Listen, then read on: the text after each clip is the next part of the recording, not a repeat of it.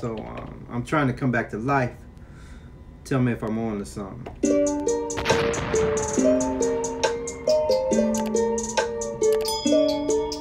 Yeah, yeah, yeah, yeah. Hey, what goes on, people? It's P.O.W. the producer with the GEEKS Music Group TV. Okay, so today we're going to talk about how to bring sound fonts into FL Studio 20 by using the Reason plugin. Let's get it. Okay, so actually this is going to be an easy process. And I'll run through this from the beginning to the end. So let's get rid of this first.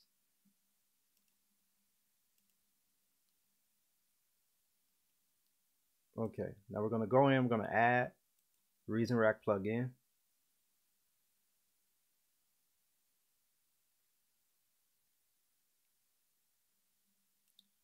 We're going to grab an NNXT. This next step isn't necessary. I just like to do it because I love combinators, and I've made different backdrops for the combinator. So I'm going to hit combine. It just kind of shows up in there. And then I'm going to go to select backdrop, and then I'm going to find my flute joint.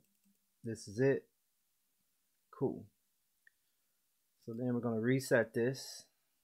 We don't necessarily even have to reset it. Let's just go ahead and let's reset it since we're here. Now let's find our flute.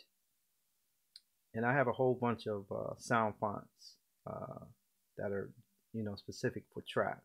But I have a flute sound font folder too. So I like this MK2 flute. It's pretty dope. So boom, that's as simple as it is.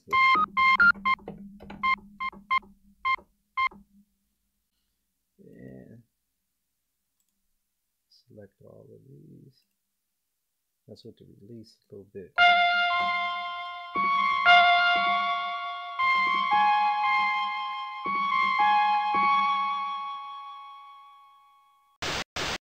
I'm only doing this because I realized that sound fonts were kind of a thing if you're working in 64-bit FL Studio 20. It's a thing. And what I mean by that is I'm just going to try to bring a sound font in and let you see what I'm talking about. Say I want to bring that same sound font in, and you see that it's highlighted. When I bring it in, this is what happens.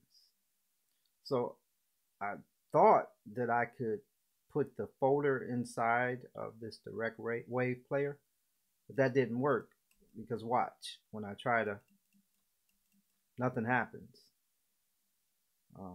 at all. But if I go with what's already set in there, which is the Mellotron strings, boom, they just pop up, and we. So to me, this is a thing. So if you do have Reason, it accepts sound fonts fairly easy. The one thing that you can do if you don't have Reason, though, to get around this is there is this. I don't know how to pronounce this, and I'm not even going to try to, but it's there on the screen, and just search it and you can find it. But you can use this, and you can drag the sound fonts in, and you're all set.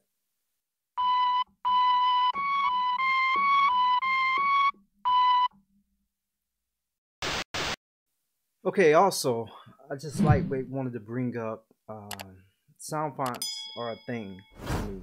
And what I mean by that is, since trap has become kind of retro as far as sounds are concerned, and trying to make them retro sounding, there's so many free sound font packs out there that are retro and that are fire. I mean, just out and out dope, that I'm thinking that this is an actual thing that should be utilized. It takes up very little space on your computer, and there's some dope sound fonts out there, packs. Just my opinion. Ball it up and throw it away. If you don't agree, once again, I hope this has helped. Peace.